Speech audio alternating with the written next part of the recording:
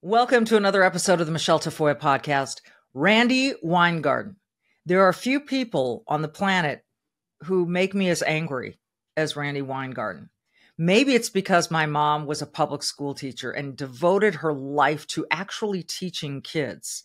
Maybe it's because this woman, Randi Weingarten, is hiding behind the public schools to sell us socialism, sell us Marxism, and make herself sound like a victim at every turn. Why am I bringing this up? Well, she's pointing at homeschooling now and kind of making fun of it, which proves the point. She doesn't really care about kids. She cares about her paycheck and her job. We will discuss next. It's time for the Michele Tafoya podcast. So I'm cruising around the internet last night and I come across this article about Randi Weingarten. Randi Weingarten gets educated about exactly whom is to blame for the rise in homeschooling. Now, she is the head of the American Federation of Teachers. That's the second largest teachers union in America. She's the union boss, and she shared an article on what's behind the increase in homeschooling, to which some people responded simply, "You are, Randi. You are." People want their kids out of public schools. But what she does, which is very typical of people of her ilk, and I'm talking about divisive people, political people, operatives, she made it sound as though people were looking down on the public schools, looking to undermine the public schools. Well, that's not exactly true, Randi. People want their kids to get a good education. And it ain't happening right now in the public schools. And there are a lot of metrics by which we know that. But let's go into this article. American Federation of Teachers President Randi Weingarten got more than she asked for after she posted an article about the rise in homeschooling in America on social media Sunday. She posted it on X a couple days ago. What's behind the increase in homeschooling? Weingarten posted on X, along with an article of the same title from Axios, which included experts attributing the rise in kids needing specialized services and the pandemic. Certainly, as a parent that I was during the pandemic, I saw some things that really opened my eyes about what my kids needed, what was going on in their school, etc. And I communicated with so many parents. The pandemic, people say, was an opportunity for people to look behind the curtain of their schools, whether it's public or private, and find out what their kids are learning, where the priorities are. And in many cases, they're not on math and reading.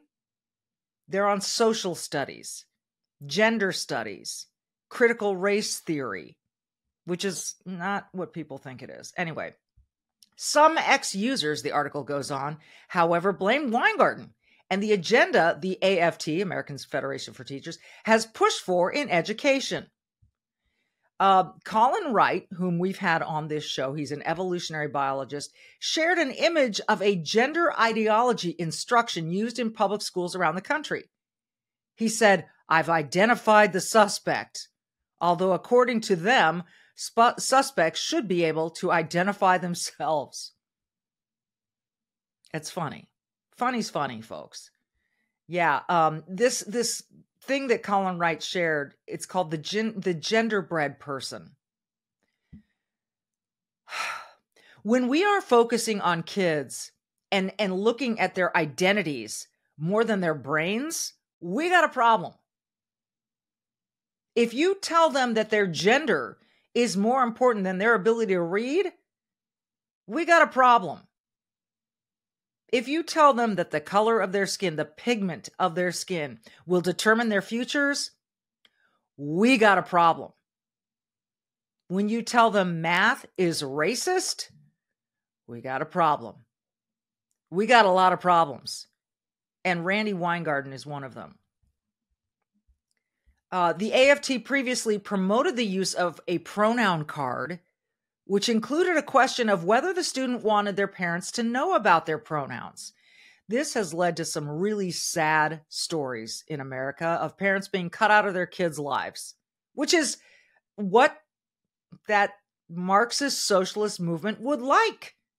They would like students to depend more on teachers, more on the government for their livelihood, for their affirmation, than they want them to be part of their families. They don't want these kids necessarily to feel comfortable going to their parents, who have more of a stake in these kids than anybody. I'm sorry. Whenever Randi Weingarten posts that she loves our kids, I want to vomit. You couldn't possibly love our kids the way we love our own kids, Randi. I don't care what you say. You couldn't possibly. Because they're not yours. And I don't care how you identify. They're not your, you cannot identify as their parents or their family. You are a teachers union boss, and you have exposed yourself.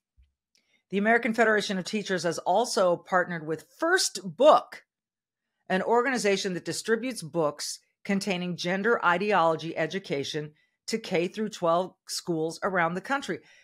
This was never a thing when I was a kid, K through 12. We didn't have to describe our genders. We just knew. And if so, and you can say, oh, but what about the poor kids who were in the closet? Well, you know what? We've evolved. A lot of kids have come out of the closet. And plenty of studies show that a lot of these kids grappling with their gender ideology or their gender identity eventually wind up just discovering that they're gay. Why are the schools wanting to be the arbiters of this teaching? Let's call it what it is, this indoctrination. Here at school, you get to decide who you are, and we won't tell your parents if you don't want. I mean, that, if I'm a parent hearing that, if I heard that at my kid's school, if I found out this, I'd yank them out so fast. Fortunately, haven't heard that yet.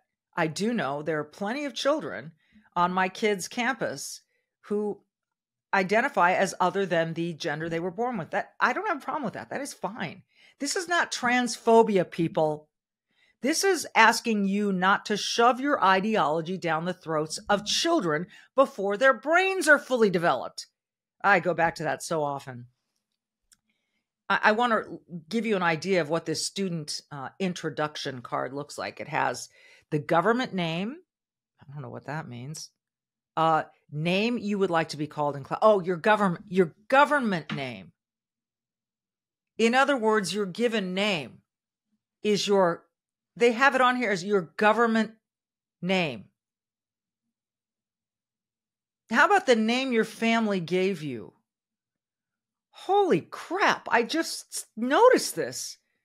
Government name.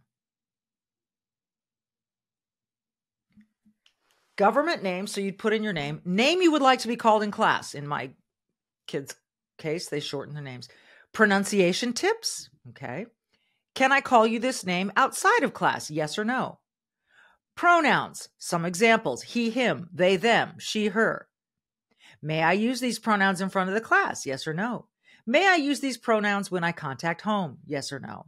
May I use these pronouns in front of other teachers? Yes and no?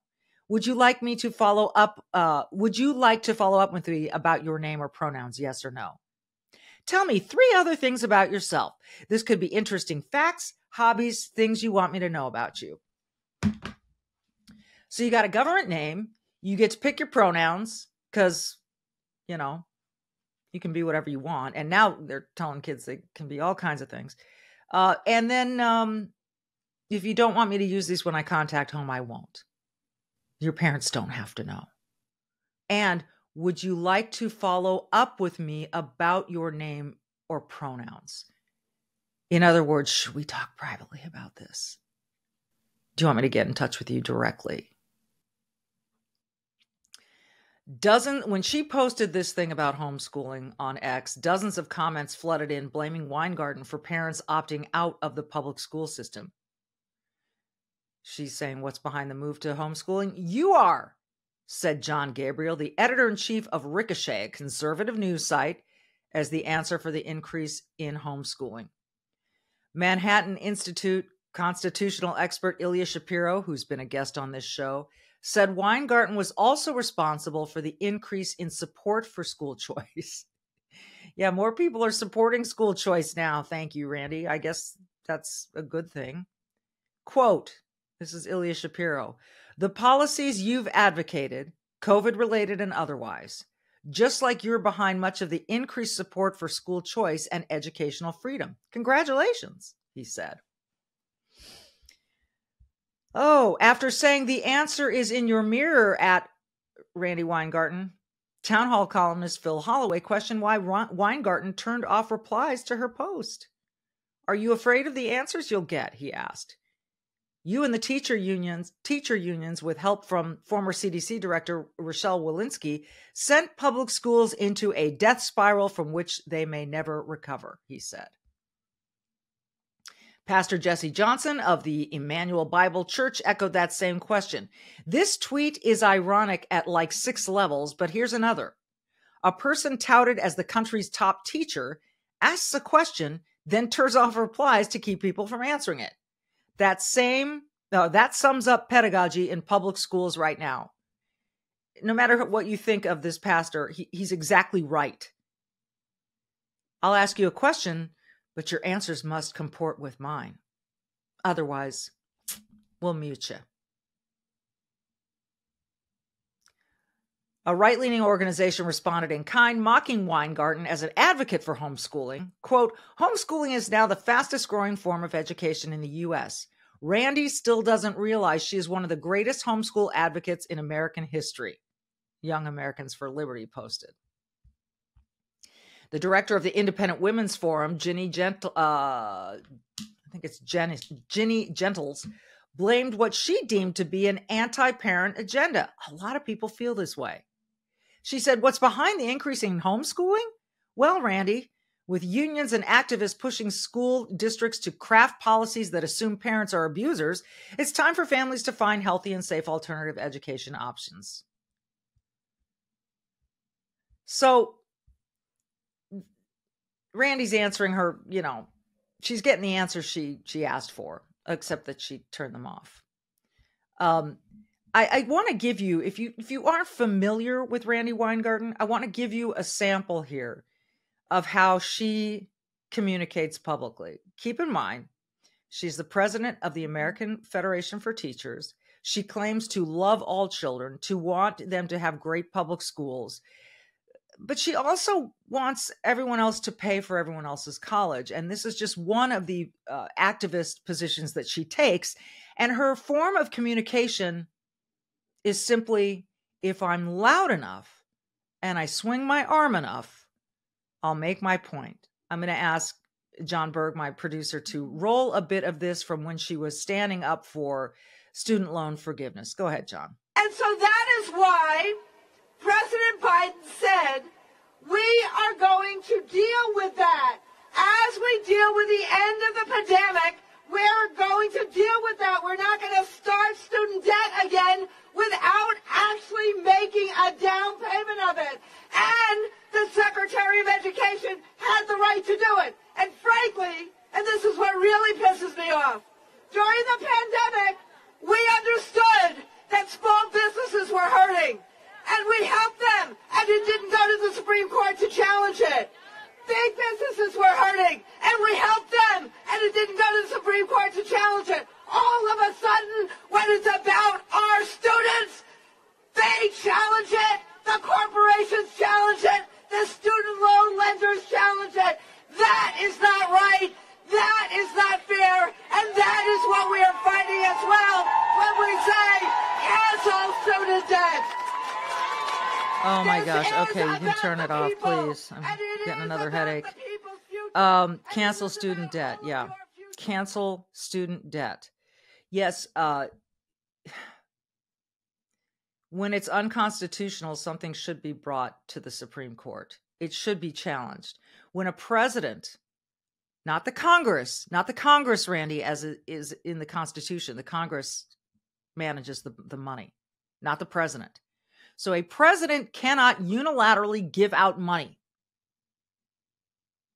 That's unconstitutional, and that's why it was taken to the Supreme Court. If the Congress decided to do this, that would be another story.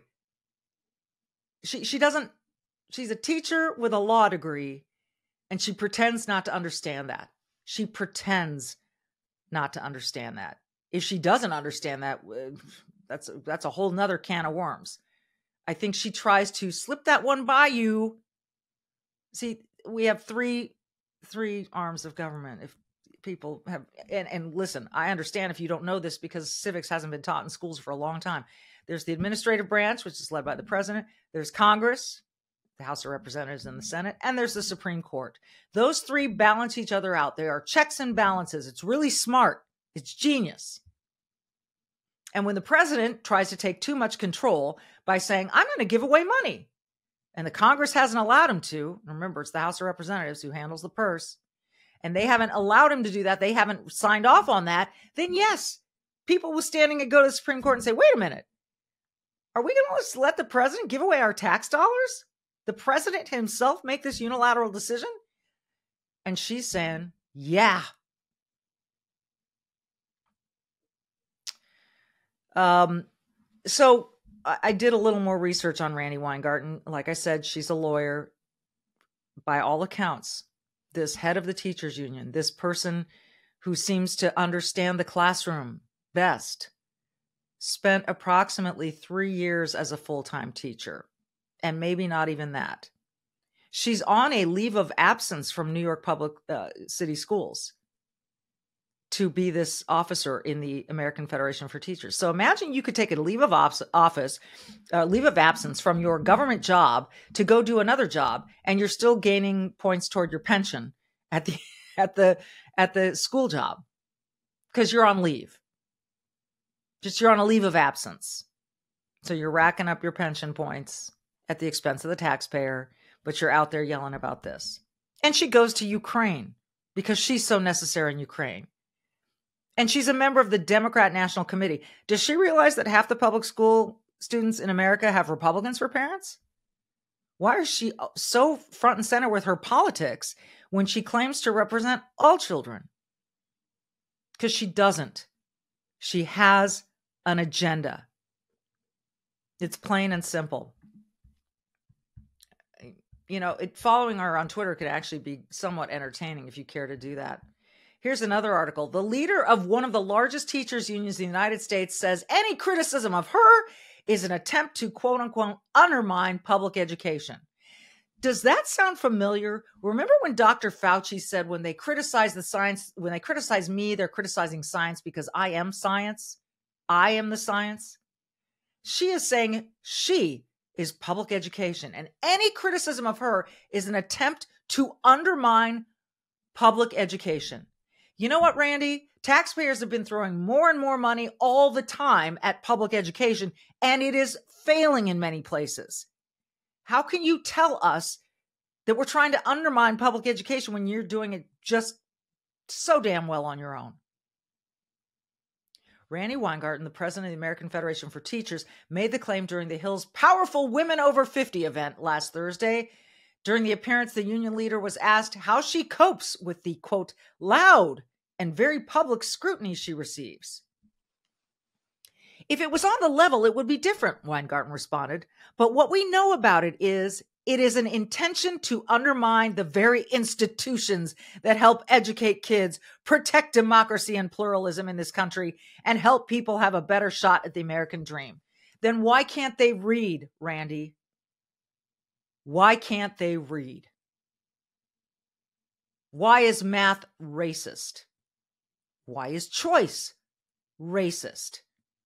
As I understood it, abortion, and I'm pro-choice, that choice is not racist, but school choice is racist? Weingarten went on to note that she had previously made misjudgments in her career. Quote, but how do you actually take someone who, from April 2020, tried to reopen schools because we knew it was important, but said they have to be reopened safely so we protect everyone? How do you lie about me like that? She said. And so what I learned was they'll smear me because they're trying to create mistrust and distrust. Weingarten has previously asserted she began calling for the reopening of public schools as early as April 2020. Last month, she became the subject of a community note on X, the platform formerly known as Twitter, for reinforcing the claim. Community notes are X's crowdsourced approach to fact-checking. The October note, attached to a post by Weingarten, said AFT has, quote, always advocated for safe reopening of schools, linked to news coverage of the union calling such actions reckless, callous, and cruel. But at the same time, many of the teachers' unions that are affiliates of her national union said, yes, we want to reopen schools, but we want to do it safely. And we want to make sure you defund the police. And we want to make sure that you do this for us and that for us. And we want to make sure you do this for us and that for us. People, if you don't believe that there is all this arm wrestling and negotiating and using of leverage and trying to play tug of war behind the scenes in these legal movements, in legislation, all of that, just, it's happening. We'll give you this, but you got to give us that. And then they go, no, so I'm not going to vote for it. Oh, you're voting against puppies. You're voting against, the opportunity for children to breastfeed. This is how they operate. And so they are able to go in front of a microphone and say, fill in the blank, senator, congressman, whoever, voted against puppies. Well, because the puppies were in the bill that was laden with crap. But you're going to pick out the part about puppies and say that's what that person voted against. It's disgusting. It's how they approach tax cuts and all the rest. If you say, I don't think we need to increase spending on such and so because we are way over budget, they're supporting slashing funding. No. They're supporting not increasing funding because we don't have any money. Or finding a way to balance or make up for that money somewhere else. It's awful. And she is the queen of it. So, like I said, I would encourage you to follow her on, I want to see if I can find it here so I can read you her whole, I love reading people's Twitter profiles because they tell you a lot about what people think of themselves and how they want to sort of be remembered in this life. Her background says AFT, American Federation for Teachers, real solutions for kids and communities. How generic is that? And how wrong is that? Real solutions would be teach our kids to read, teach our kids how to add, prepare our kids to be strong, productive citizens of the country. Prepare them for the American dream. Don't tell them that there are two classes of people, oppressed and oppressor, and that's it. That's what we've devolved to in education. It's showing its ugliness. Randi Weingarten, she shows a Ukraine flag, an American flag, a strong emoji, the muscle flexing, but it's black or dark brown. And then a little person with a graduation cap on it. Those are her little emojis. AFT Prez, fighting for kids and communities, democracy, public ed and healthcare, and freedom for all.